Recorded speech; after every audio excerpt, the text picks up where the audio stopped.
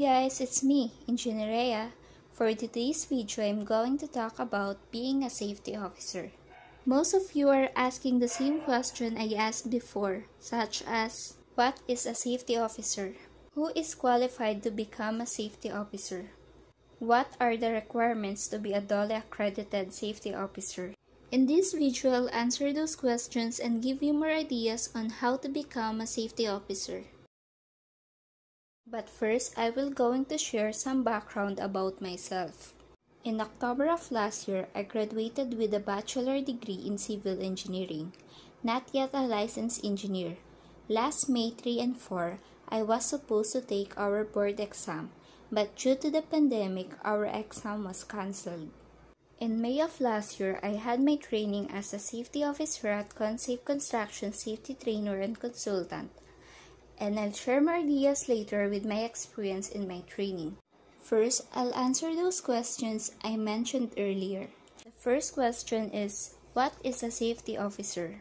A safety officer, also known as an occupational health and safety officer. Safety officer is a key professional in the work environment. The officer provides safety management, advice monitoring, and reporting in the workplace, and engages staff in programs that ensure safe practice in the workplace. The next question is, who is qualified to become a safety officer? To be a qualified safety officer, you don't need to have the highest degree. Even if you are an elementary, high school, and college graduate, you are still qualified. Everyone is qualified as a safety officer, but most safety officer jobs require a bachelor degree. I know that you are still confused about how do you become a safety officer. So here's the last question. What are the requirements to be a Dole accredited safety officer? Look for a Dole accredited training organization. There's a lot of different training organizations, but here are the training organizations I can recommend to you. Consafe Construction Safety Trainer and Consultant, JGT Training Center, Philippine Security and Safety Professional Practitioners Association Incorporation. For more on the details regarding the list of accredited occupational safety and health training organizations, you can check the link in the description below. Next is, you must have completed the Bureau-prescribed 40-hour occupational safety and health training course from Dole accredited or recognized organizations. I had my training at Consafe Construction Safety Trainer and Consultant. For those asking how much does it cost, my training fee for Kosh and Bosch costs $11,000. It also includes a training manual, training certificate, ID, polo shirt, free snacks, and lunch. And here are the two training I attended last year, Kosh and Bosch. Let's first tackle Kosh. Kosh is Construction Occupational Safety and Health.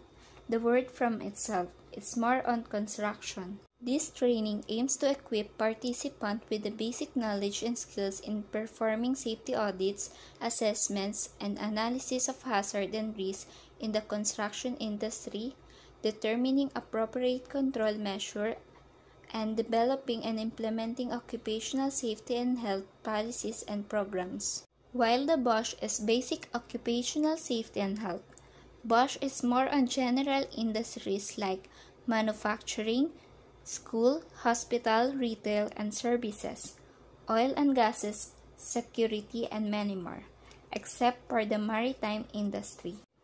It aims to equip participants with the basic knowledge and skills in identifying safety, health, and environmental hazards, determining appropriate control measures, and developing and implementing occupational safety and health policies and programs. At the end of the training, you must have the training certificate and training manual. In just 4 days, you are now a certified safety officer. I know that some of you are asking my experience before, during, after the training. So here it is. Before my training, I was hesitant to take this course because I was so nervous if I can finish this. But still, I pushed this training because I want to be a safety officer and I want to be more knowledgeable when it comes to safety. During my training, actually on the first day of our training, you need to introduce yourself. As I observed, all of my co-trainee had work already, and I'm the only one who's still a student.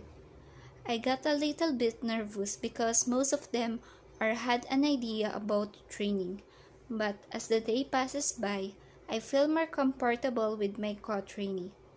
On the second day of training, we had a group activity such as job hazard analysis and how to prepare a toolbox meeting. The job hazard analysis tool is used to identify how to perform tasks step by step, any hazard associated with the task, and control to mitigate the hazards. For more details regarding the activity during my training, I will feature here soon on my YouTube channel. Just stay tuned for more videos.